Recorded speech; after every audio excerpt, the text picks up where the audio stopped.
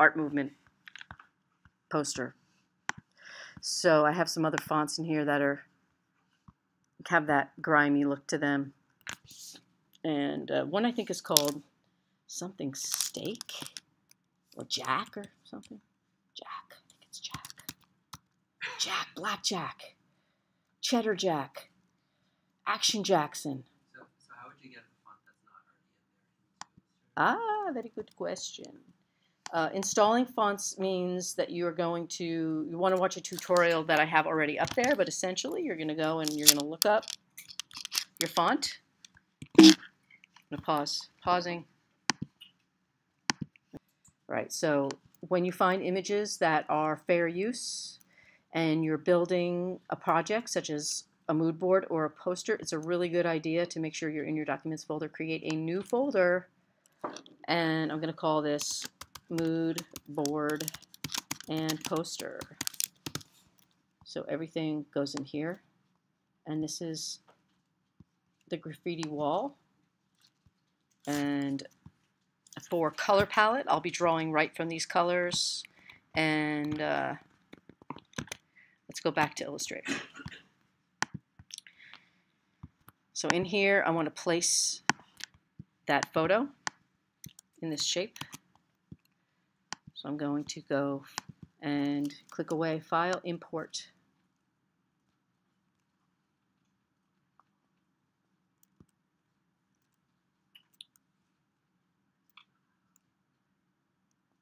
All right, one more time here. File, place, not import, place. Not import, place. Place. And I can pick something that I want to place. And I want to place from my mood board and poster, my art graffiti wall from Dublin. And click place. I am sorry I said import. I've been doing video all day, and that's a video word. So I'm attempting to place this poster exactly the size I want. Looks like it's a little smaller than I want it to be. Nevertheless, I'm going to move it. And S for scale, or even R for rotate, and rotate this around. Why does it have to be going the correct way? It does not. And maybe I want just this owl, okay? All right, so I have the owl art on top of that rectangle. And I'm going to talk about a clipping path or a clipping mask, putting one thing into another. So I'm going to select the photo and that shape right here by clicking and dragging across. So there's two things. I have the regular selection tool. I'm going to click and drag just a tiny little area. That'll select both of these items at the same time. And I'm going to go to Object, Clipping Mask, Make. Okay, it did not like that. It wants this picture to go underneath. So I'm going to cut. Remember those key commands I told you that are really important? Click, paste behind, Command B, select the second shape, and again, it's Object, Clipping Mask, Make. So the thing that you want inside must be under the shape you want to put it in. I want to put it in this shape, and so it's underneath this shape. Clipping Mask, Make. Two things becoming into that spot there. So that is the kind of character I'm going to have in my poster. Clipping Mask, Make. I'll go back, get another sample here. How about this wall? Has a really great texture. Okay. But I don't like the color. Okay, so I'm going to save it, Control click, and do copy image, and then I'm actually going to go to Photoshop. You don't have to do this. I just want you to know that it's possible. And in Photoshop, since I copied the picture, it's still on the clipboard. I want to move the colors to be more of saturation of hue, that red and blue and pure colors.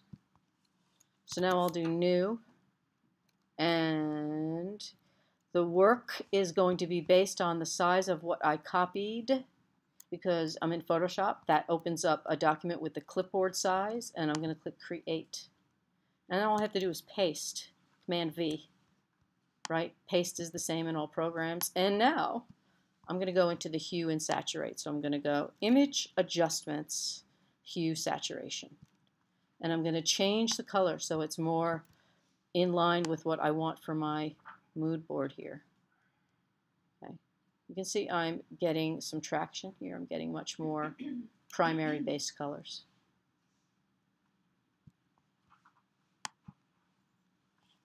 And I'll save it as to my personal folder.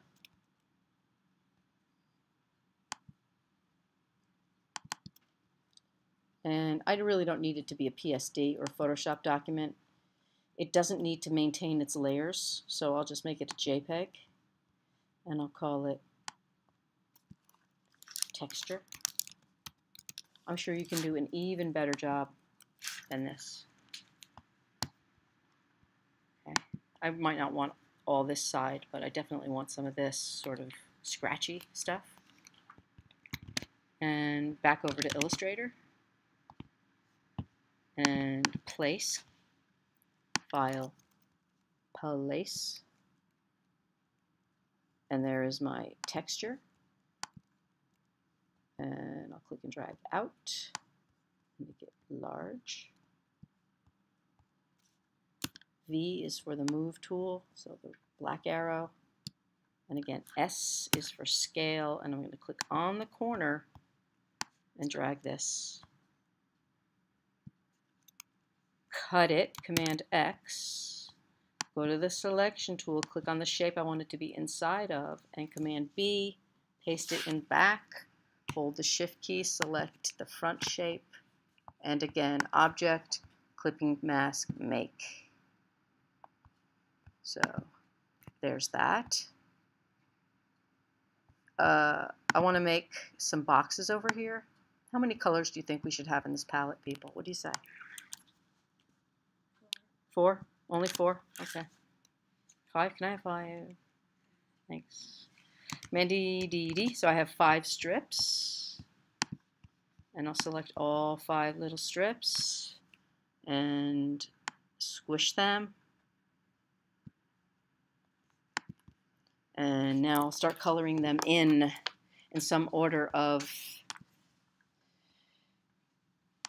light to dark. So I'm going to pull from this contrast from light to dark. So I've selected the first rectangle by clicking on it with the regular selection tool, and I'm going to pick this light aqua color, 1, and then back to the move tool, select the second band, press the I to get the eyedropper, and then I'm going to go with this color. Oh, I might need more than 5. 2, and then here, click I, and I messed up. I didn't do that right. Blue, uh-oh. And stop that. There's a shape there that's misbehaving. Okay, so I definitely need the red. That didn't come out red. That doesn't look red at all. Okay, so this is sometimes so surprising. You think that this color is red, and you click on it and you get coral. Okay, so why is that? What color contrast did you learn about? What do you think that one is? What's happening there? When you think it looks like a different color, what is that called? Bing, bing. Nice job. All right, so I need more than 5 colors, but yeah. All right, so maybe I'm going to be allowed to have 10. Hee hee. Yeah, because so when you were doing the system of colors, you went over and you dabbed onto the image. I did. I'm going to make more here because that's not enough. Oh! Option, click, shift, drag. And now I have bunches more. So click the box, press the I, click the color, bing. If you press the V key, watch, it switches to the selection tool, the regular selection tool. This one is not called the regular selection tool, but I call it that because this one is the direct selection tool. Really, this is called the selection tool, but I just call it the regular selection tool because this one is not regular.